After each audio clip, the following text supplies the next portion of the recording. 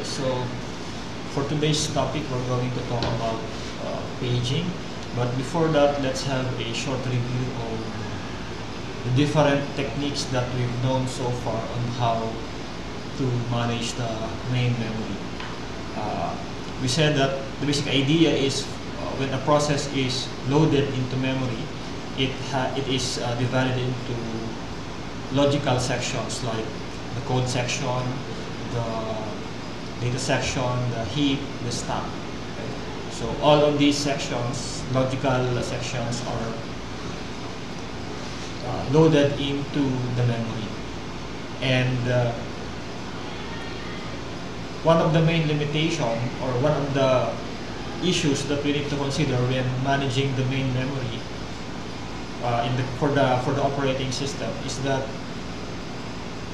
we should be able to effectively utilize or efficiently utilize the main memory.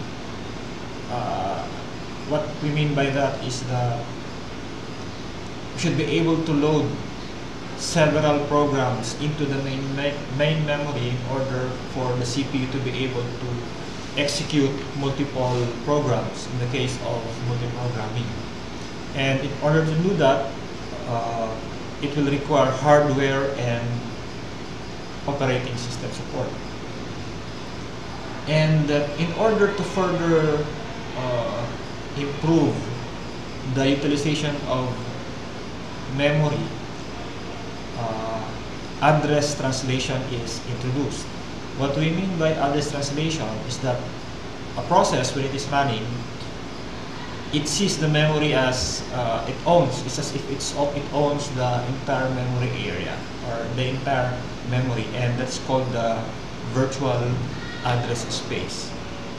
And the actual physical memory is another part. So address translation means that, okay, I have a process, I view memory like I own everything in it, every space in it, but the operating system manages the translation from virtual memory to physical memory. So that's address translation. Now, in order to be able to accommodate multiple programs to be in the main memory, we should have what you call dynamic relocation. Dynamic relocation would mean you can move around one process, move around in the memory so that you will be able to adjust the placement of memory for processes. And one approach to do that is via a base and limit register.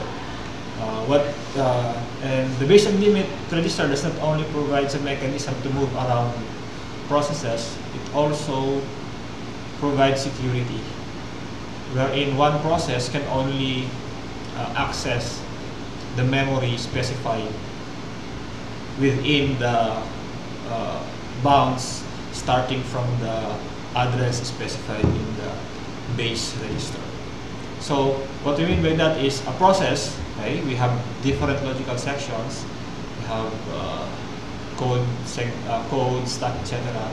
They are all located in one contiguous block of memory, starting with the address specified in the base register, and then within the confines of the base plus the limit or the bounds register. So every logical section of the process will be placed within the memory area.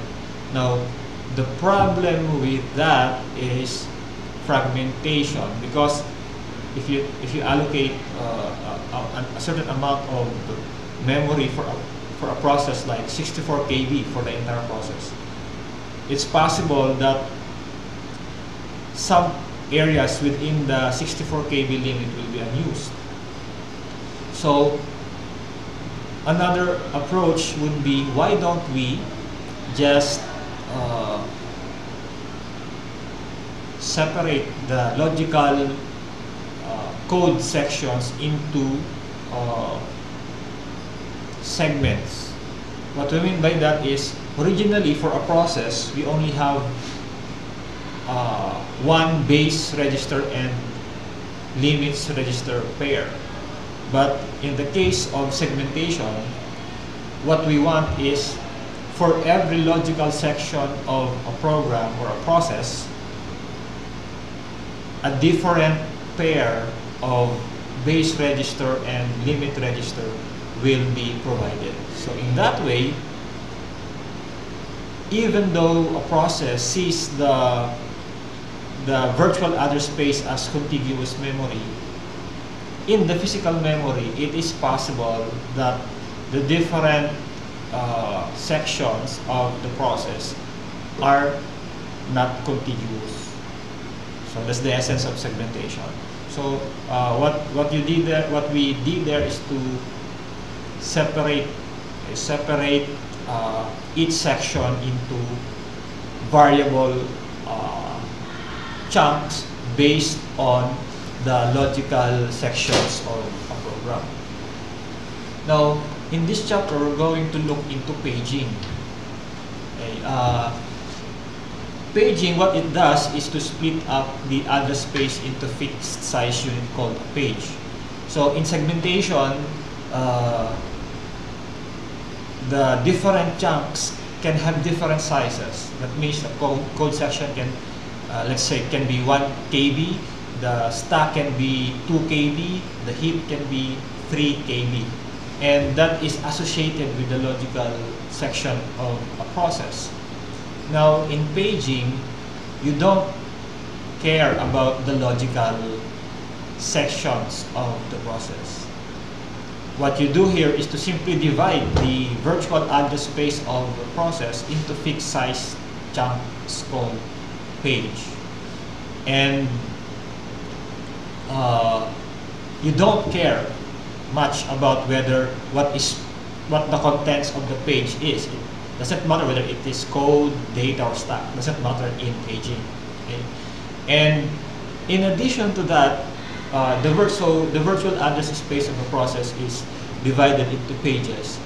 Then the actual or the physical memory is also divided into chunks of the same size as the page size, and we refer to them as frames. So again, the two important things to consider here is that the virtual address space of a process, contiguous, is divided into pages, and the physical memory is divided into frames, which need not be contiguous. Okay, so that's the idea.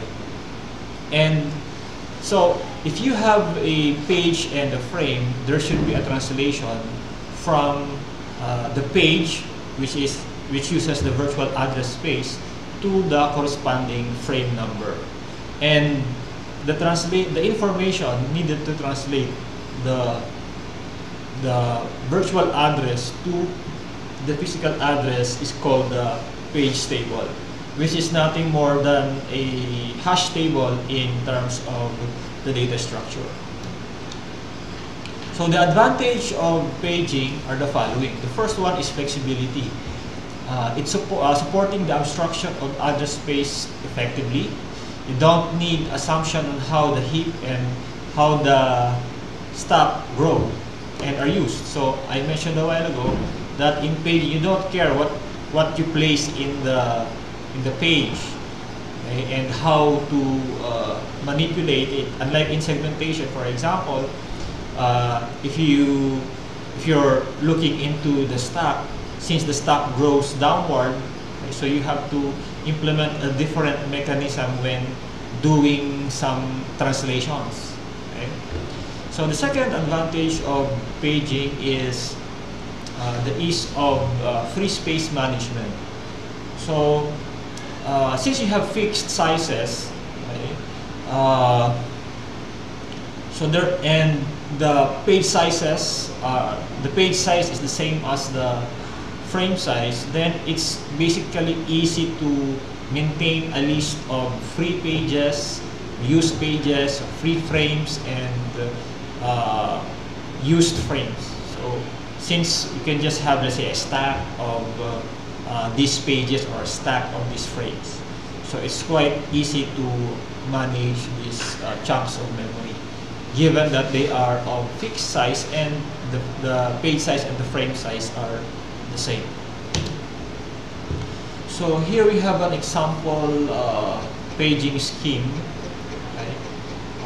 In this paging scheme that we have here is we have a 128 byte physical memory with 16 bytes per 16 bytes page frame. So this is the physical memory, 128 bytes, and we have the virtual memory. In this example, we have 64 byte address space. So let's say that this is the address space for the virtual memory. So one thing to note in this illustration is, first, the size of the page and the frame, they are the same, so 16 bytes. Okay. And in the virtual memory, the pages appear contiguous, but in the physical memory, they need not be contiguous. For example, page 0 here is placed in the frame 3 here. Okay, so this page 0 of the address space, and frame 1 is placed in page frame 7, located starting offset 112 in the physical memory. So what happens here, that every memory reference using the virtual address space will be converted to the corresponding physical address in the physical memory. Now, again, the information to translate page to frame is in the page table. So let's see how address translation works. So in order to perform the translation, the virtual address is divided into two parts. You have the virtual page number, or just the page number, and the offset within the page. Okay. So in this illustration, how many bits for our virtual address? So 0, 1, 2, 3, 4, 5, 6. We have here 64 bytes, so it's enough for us to be able. It's enough for us to use 1, 2, 3, 4, 6 bits. Sorry, 6 bits to represent the virtual address space. Now, if we divide the virtual address space into 1, 2, 3, 4, 4 pages, then we need 2 bits to represent the virtual page number. So this will be page 00, page 01, page 10, and page 11. So these are the decimal representation, but I was mentioning the bit representation. Page 01, page 00, page 01, page 10, and page 11. And then within that page, you get the offset. Right? So we have here an example. So you have, if you are given a reference to a memory location at virtual address 21, then in binary representation, this will be the values for 21. Right? And then the first 2 bits will represent the virtual page number, and then the remaining 4 bits will represent the offset within the page. So 21, so 01, so 00, 01, 1011. So this is 01. So 16 is 21 is within the range of 16 to 32. So this will be the interpretation of the virtual address when we divide it into the virtual page number and the offset. And in order to translate that, so again, we have to translate the virtual address to a physical address. So our our physical memory is of size 128 bytes. So we will be needing 1, 2, 3, 4, 5, 6, 7. 7 bits to represent that to represent all the locations in the physical memory, and the address translation will happen here such that the virtual page number will be converted to the physical number. So as shown here, so this is page 01 in the virtual address space, and based on the mapping, it is in page 1 here, so it is page 7, frame 7. So this will be the page 1 of the address space. So you can see that 01 is mapped to 111, which is actually the frame 7, which represents the frame 7, and this, the offset from the virtual address is the same as the offset within the frame. Okay, so this is the offset within the page, this is the offset within the frame, the same. The main difference is the page number here, which is page number 01, and the frame number, frame 7, which is reflected in this diagram, in this figure. Okay, so given that, the next question to us is, okay, so when in paging, when paging is enabled, every memory access that is specified given a virtual address will be translated into a physical address by converting the virtual page number to a frame number and then using the offset within the frame. Now, the next question is, so somehow you need to have some mapping. You have to store the information of the mapping of the page number to the frame number. So where do you store that? Right.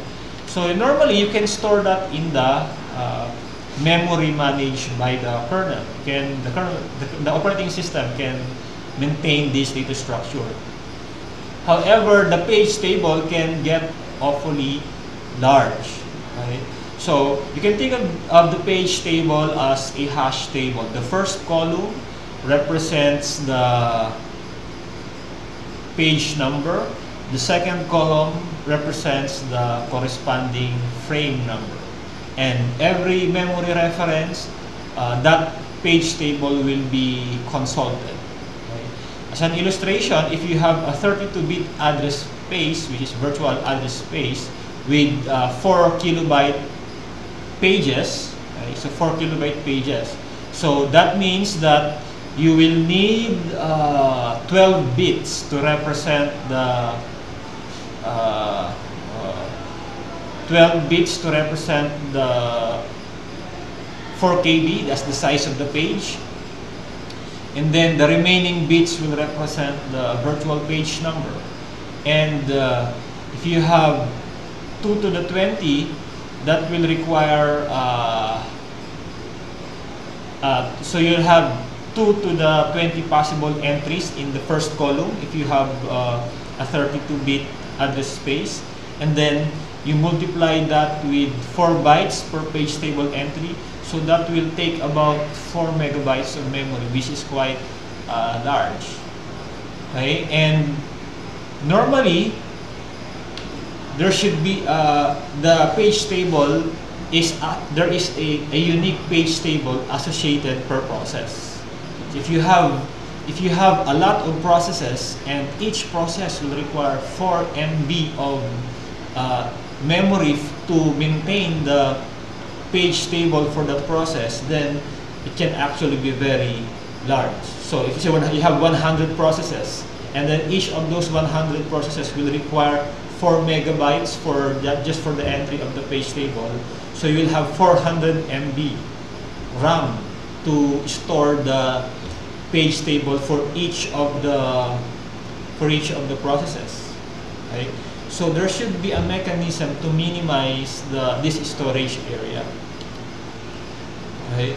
So as you can see here is an illustration. You have the kernel maintaining the page table in the first is the physical memory. So the kernel maintains the page table within this within the frame 0. So you have 3752. Okay? So you have 3752 all is stored in this memory. Right? So this is just one way to store the page table. So as shown here, we need to store information in the page table. So the minimum information that we can store in the page table, the first column would be the page number. The second column will be the frame number. Right? So what is in the page table? The page table is just a data structure that is used to map the virtual address to the physical address, as mentioned a while ago.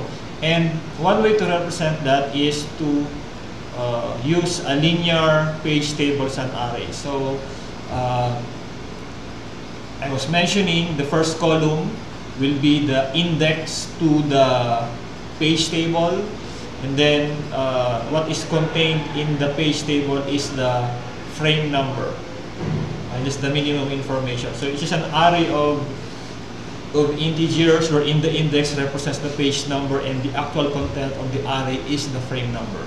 And the OSS indexes the array by the virtual page number and looks up the page table entry.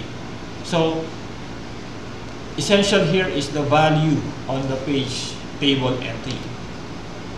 So in addition to the frame number, there are also other information that is stored for each entry in the page table. And normally they are just collection of bits, a few number of bits. Okay.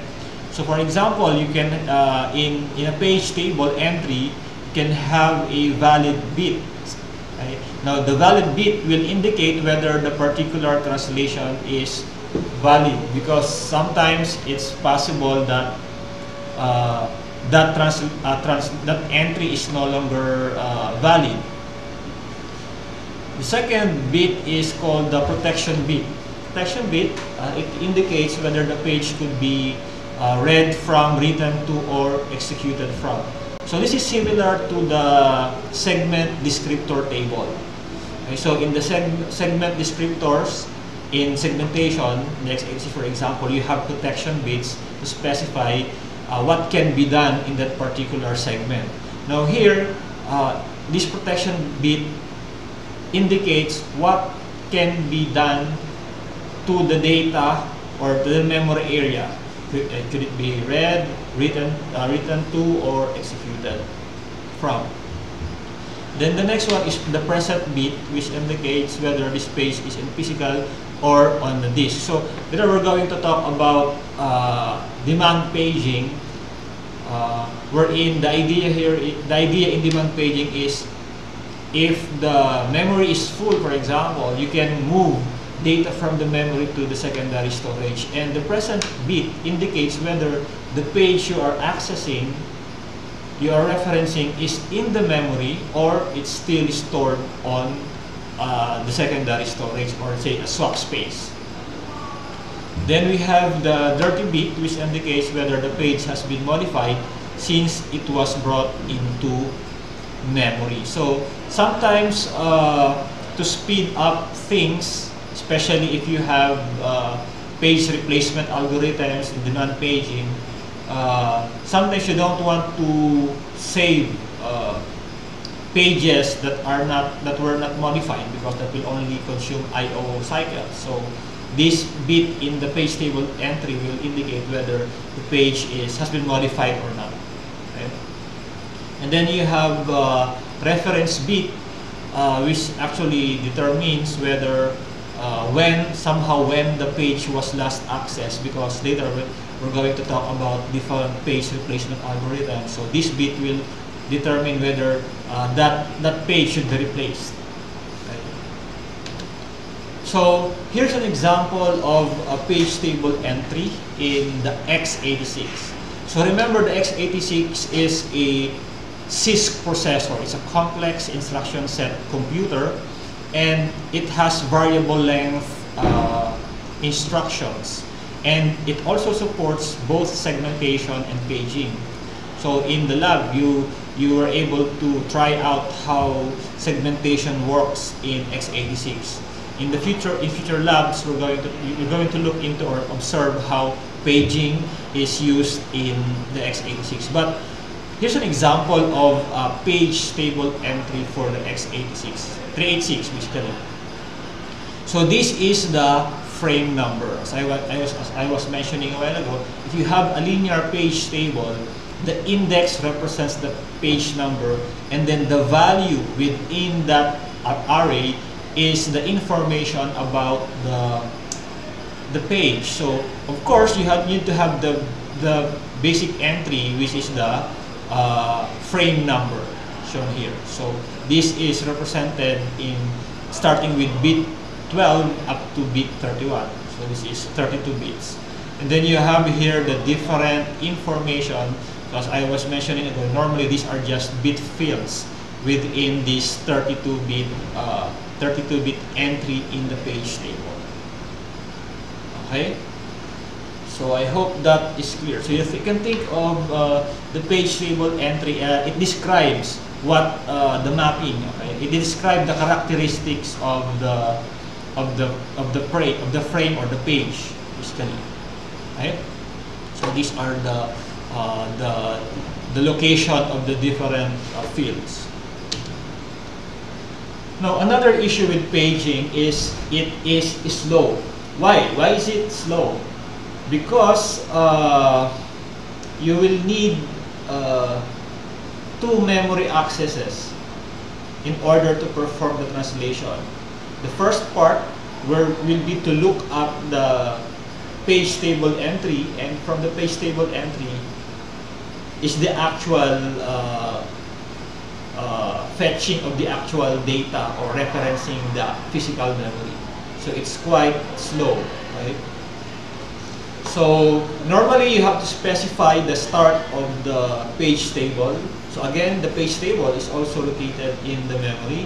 And for every memory reference, paging requires the OS to perform 1 extra memory reference. So that was what I was saying. So during the boot up process of the hardware, you need to set up the page table, or actually when you create a process, as we said, there should be a page table for each process, and that process, page table, okay, will be used for, kumbaga, unique yun, the page table is unique for each process. But again, you will still need memory reference to access the page table. Right? So let's look at the pseudocode on how to eventually access the actual memory contents if you are using paging. So as you can see here, we have the virtual address. So our main input is the virtual address. So what we want to do is, from the virtual address, we need to get the page table entry that describes the frame for that particular page number, for that particular page. So we have the virtual address here as input, and then we use a mask to extract which part of the virtual address represents the page number. So in the case of the previous example, right? So let's look at the first example. So we have here 21 as the virtual address. So this is the virtual address. So the mask that we're going to use will be this will be 110000. That will be the mask that we're going to use in order to extract this page number. So that will be 1100000 to be able to access this. And then, as shown in the pseudocode, we have to shift those the byte or the address to the right. So how many shifts are we going to do for this translation? So first, and bitwise and 110000. Then we shift to the right 4 bits, 1 2 3 4, to be able to extract this, and that will be our virtual page number. Okay, and then from the address of the page table entry, we can now look up the page table entry. So we can obtain the address of the page table entry for this virtual page number using this access. So PTBR is a pointer to it points to the start of the page table, and then we use the page number extracted multiplied by the size of the page table entry. Then we're going to get the page table entry address for this particular page that we are interested to translate. Okay, is that clear? And then once you have the page table entry address, you can now extract the actual page table entry, and this one access memory, and this is the address. So this will return the actual entry from the physical memory. So this function here accesses the physical memory, and it will return the entry to be referenced by PTE. Okay? So the next step, so you now have here access to the page table entry.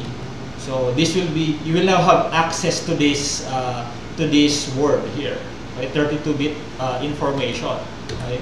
So the next thing to do is to check whether the page table entry is valid. So you have, if PTE.valid equals false, you have to raise an exception.